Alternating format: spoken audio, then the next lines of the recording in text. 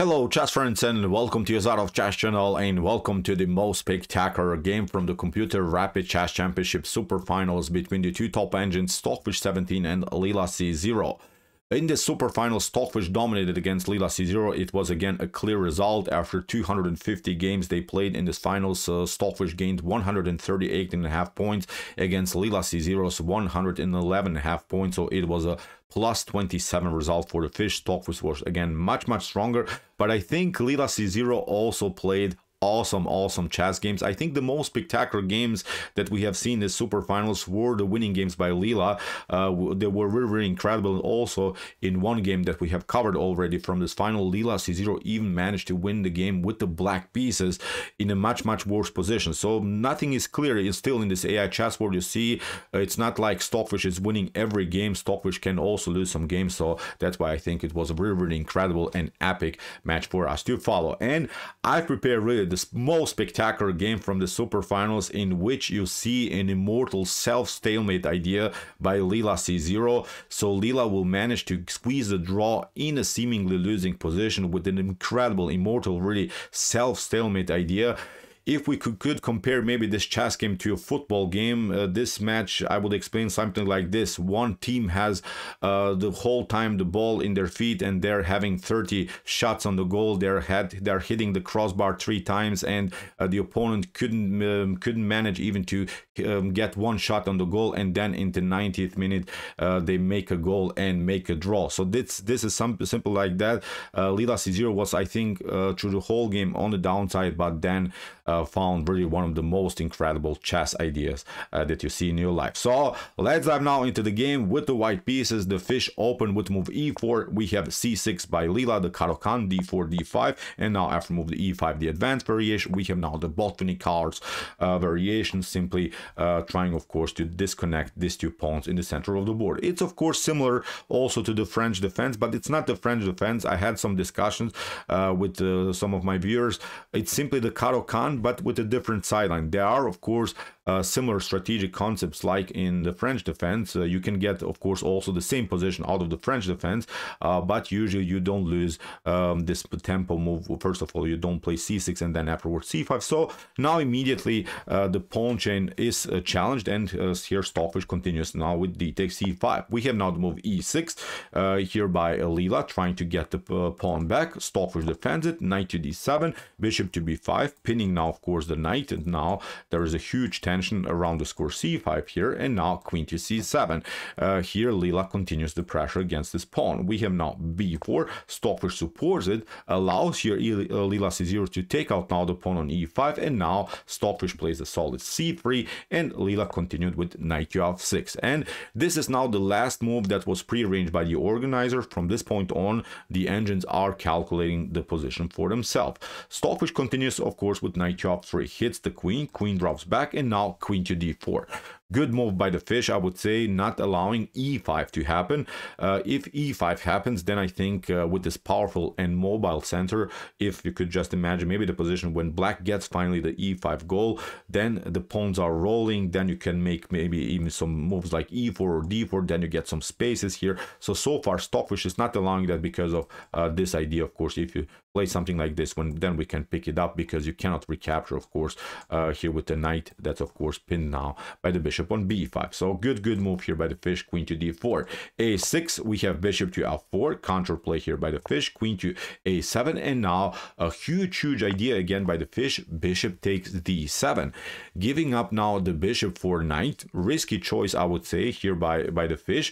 But if you retreat here to a4, then I think black will finally get into the game after bishop to e7, castling, and I think in the later stage of the game maybe even b6 can happen. Maybe this pawn chain on the queen side can be broken. I think later maybe with some maneuvers of the bishop, or maybe with some maneuvers of the knight, f6, e5, then maybe finally this e5 goal could be working here, maybe here for black. So that's why bishop to d7, which is great choice by the fish. Bishop to d7, we see now that the bishop is not so well placed. It's simply blocked by its own pawn structure here on light course. We have now a4. The fish is not allowing this move bishop to b5, which could be very dangerous.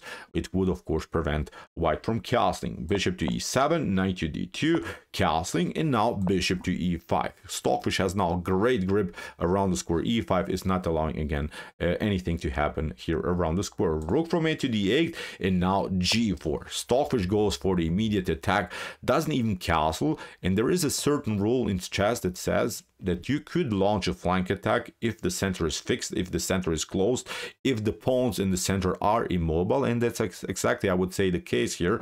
Nothing actually can happen in the center. Stockfish really fixed, cemented the center, and can even allow himself to launch a flank attack even without the castle king here. Really nice attacking idea here by the fish. a5, trying of course to disconnect again here this pawn chain on the queen side. Rook to g1, a takes b4, and now c takes b4. The fish is still continuing of course here the progressive ideas on the queen side. You don't want to take of course something like bishop to a4, then you get simply further pinned and you can maybe even lose the piece on the a file. The queen is then endangered on the a file. So queen to a6 here by Leela c0, g5, we have knight to h5, and now queen to g4, attacking the knight, and now knight to d4.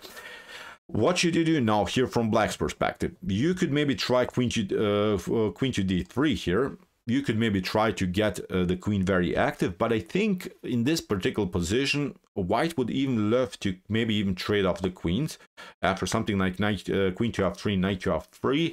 If the game gets a little bit too simplified, I would say then black doesn't have so many great chances here.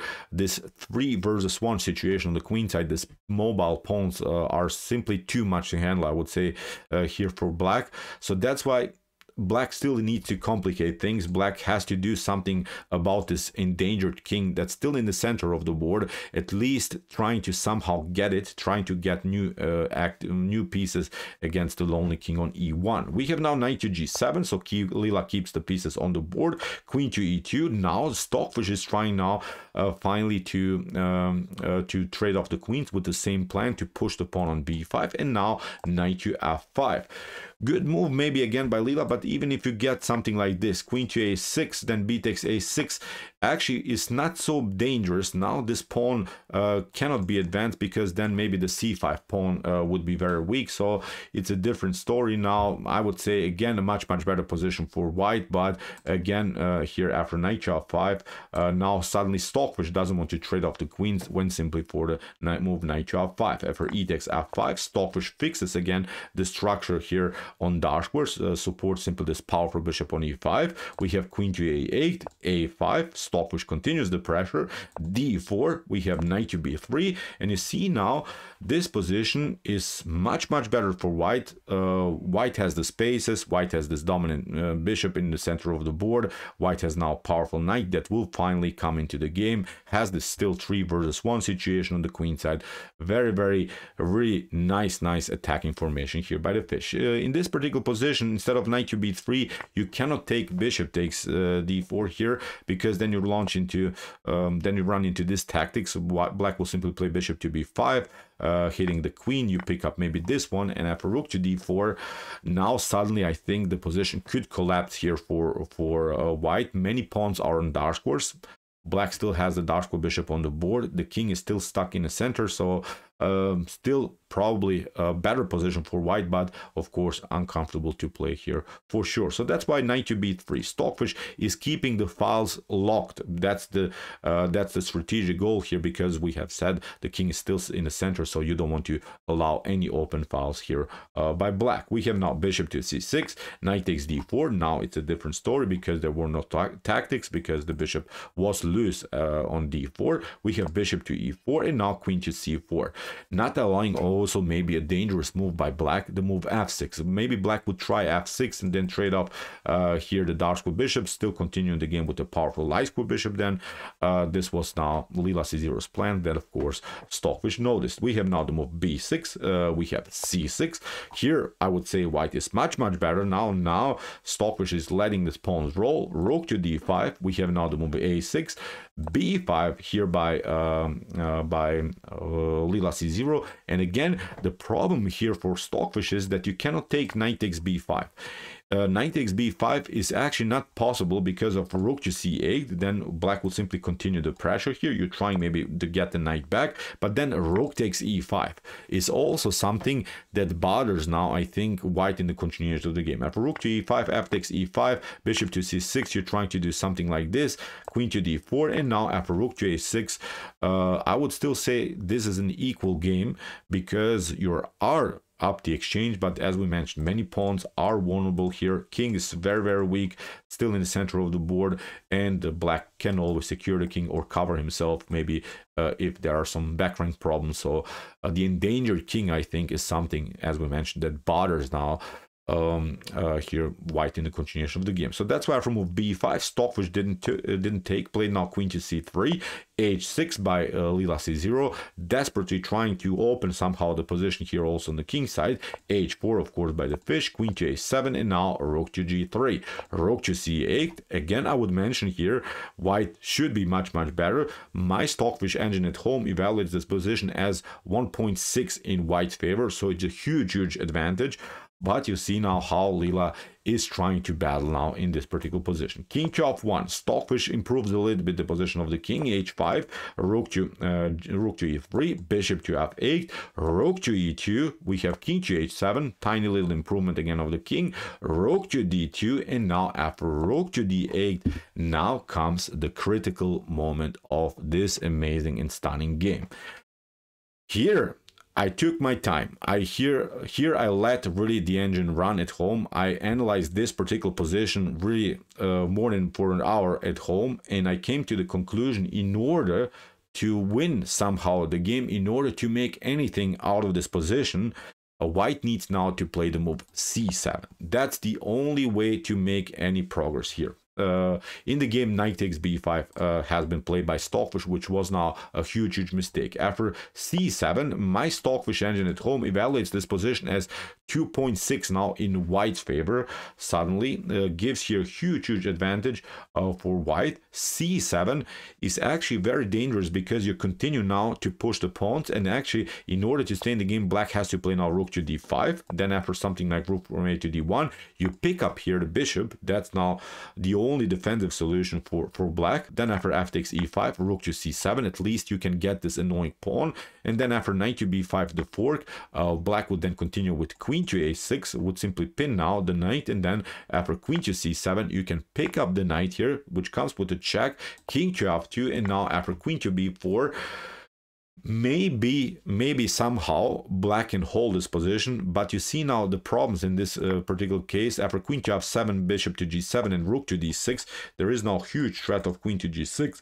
So now you would be forced to play something like queen to c5 and then f4 in order to connect the bishop to the pawn on g6. And then after something like queen to f4, bishop to f5, this is now the final position that I will stop here, in which, okay, white is 2 times up the exchange, but we have to again mention, maybe even an unclear position to play, because still white king is endangered, black's king is more secure, you're always vulnerable to some checks, this pawn is weak, so again, a tough position to play for sure. But this was the only way, as I mentioned, to play somehow, to move c7, to make further progress, and then after this exchange sacrifice to lose the pawn, and then maybe go for the king, especially around the square f7. But Stockfish makes now a huge mistake. Knight takes b5.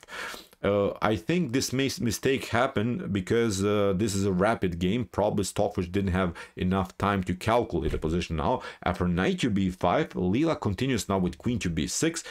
Counterattacks now the knight on b5. Look at this, Stockfish has now 3 pawns here on the queen side, but believe it or not, in any of these lines now it's an amazing and thematic and epic draw.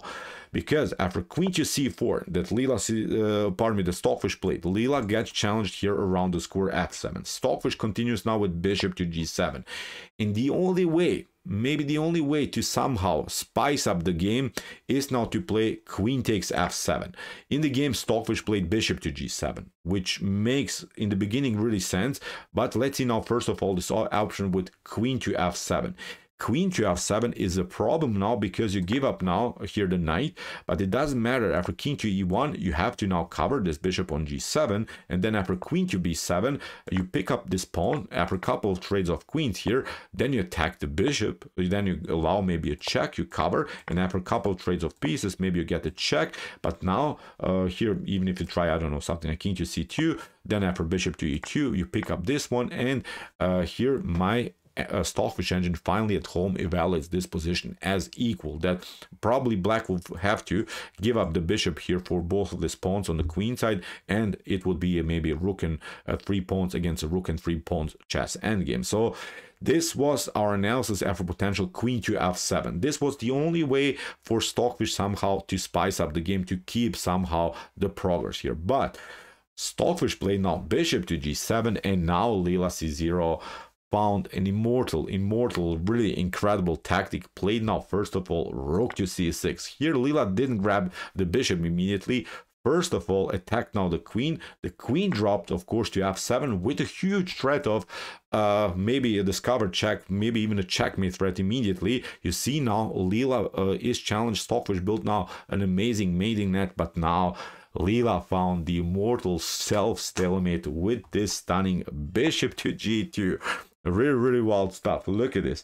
What should you do? Let's see options. If you try king takes g2, this is not an option because you get this one, rook takes d2. You see, you have to step back here to h1, and now rook to h2 is winning the game. Really wild stuff. Look at this, rook to c2 is coming, then you get check, and then checkmate on g2. So this is not working. After bishop to g2, you have to now here pick up this piece with the rook, and now a new stunning move here by Leela, rook to c1, sacrificing another piece. Rook to c1 again has to be played. You don't have any better squares.